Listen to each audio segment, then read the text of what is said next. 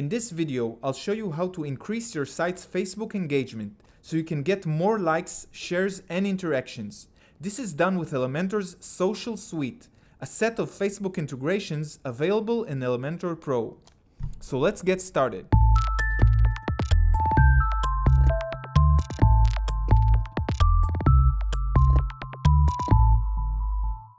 So the first Facebook widget I'll be showing you is the like button. So let's drag it inside, and I can have the like button be relevant for the current page or for any custom page I choose.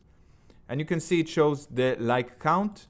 I can also show it as recommend, which is the same as like, only different semantics, or follow. I also have a few layouts, a button layout, button with count, and box count. I can change the size, the color scheme, add a share button, show faces, and that's it for the like button. Next up, we have the embed, Facebook embed. And this allows me to embed posts, comment, and videos. So first, I'll show you how to embed a post. So I have here this post right here, and to embed it, I hover over the date and right click, then copy link address and paste it inside. For comments, it's the same. Here's a supportive comment, hover over the date, copy link address and paste it inside. You see this comment right here.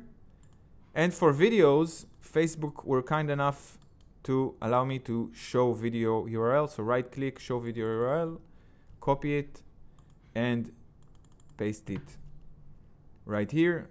I can show the full post. For videos, I can also allow full screen, autoplay, and add captions. Next, we have Facebook comments. So if you have a page, a landing page, or your blog, and you want to add the ability for users to add comments to that page, you can have it by dragging the comments widget. And currently this current page doesn't have any comments, but you can embed any other page from your website and your users can comment on it.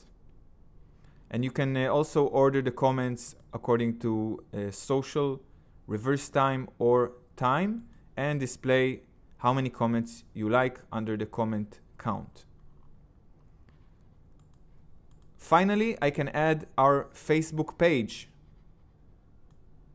So if I drag it, I can see our page. This used to be called the like box, and it's really easy to add, as you can see.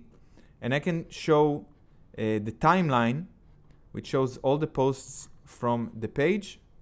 I can also decide to show events. Currently I don't have events, but if your Facebook page has events, it's a good thing to show. And messages, if you want your users to send you a message. Also, there are a few options here to create a small header, remove the cover, remove profile photos, and custom call to action button.